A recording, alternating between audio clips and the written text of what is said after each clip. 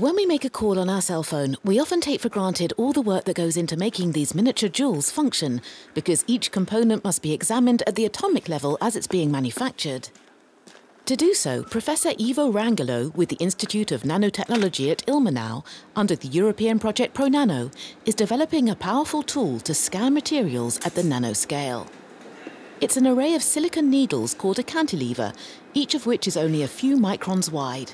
The ProNano project lets several of these operate simultaneously, whereas the scanners currently on the market are very slow because they use only a single needle.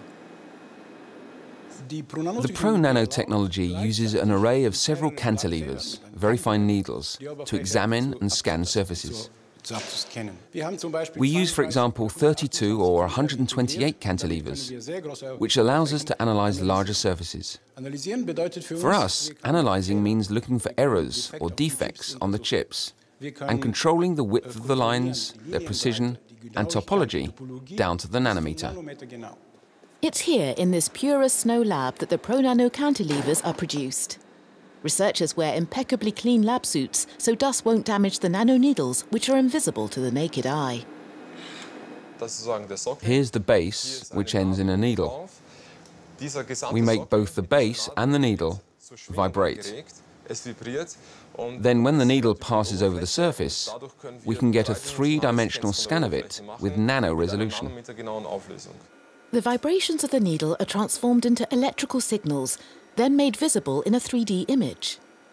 By penetrating the realm of the infinitely small, a smooth surface like this silicon wafer suddenly looks like a mountain range. The scientists are working with CIOS to develop new perspectives for applications, for example in the optical industry.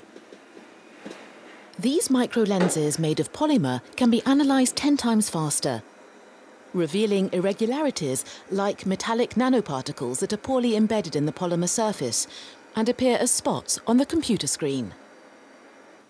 This quality control could also be used in the sector of semiconductors, as well as a highly effective way of detecting faults in nanostructures.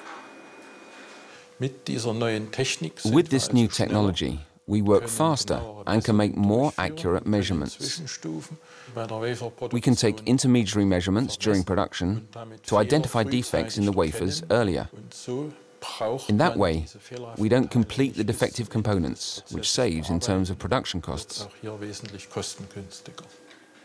Beyond surface analysis, the technology developed by ProNano can also be used for writing nanoscale patterns with these same silicon needles.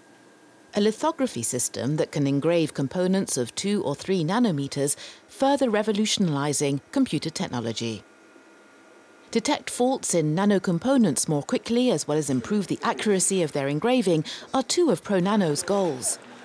So that in the future, electronic devices like computers and cell phones can be even more efficient and less costly, despite their delicate technology.